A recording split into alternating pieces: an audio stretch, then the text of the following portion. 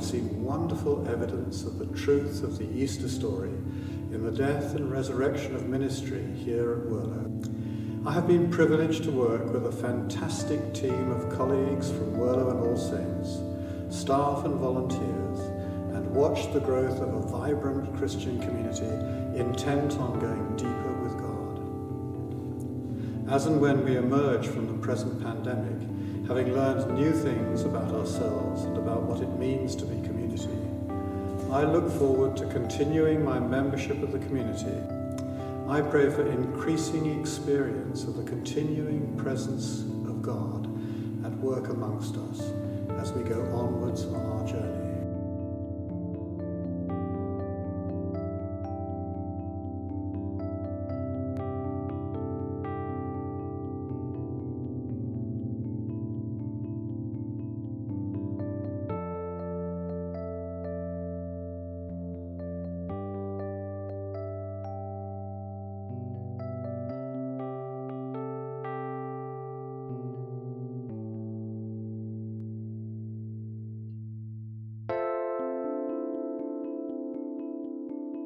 Whirlow has retained its great spirituality, generosity and hospitality that have been hallmarks of the Whirlow that we have known and loved for many decades. A place of stillness, silence, space, safety.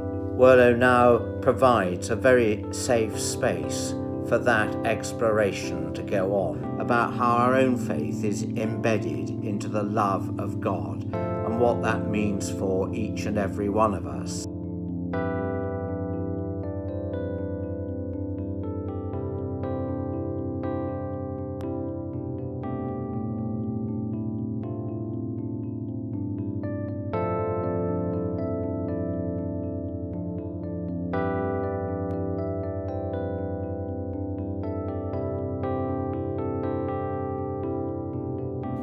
May you and others continue to encounter God.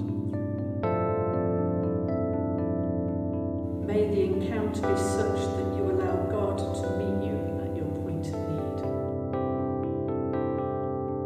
May you experience God's unconditional love for you, as demonstrated by the life, death, resurrection and ascension of Jesus Christ, and by his making his home with us through the Holy Spirit.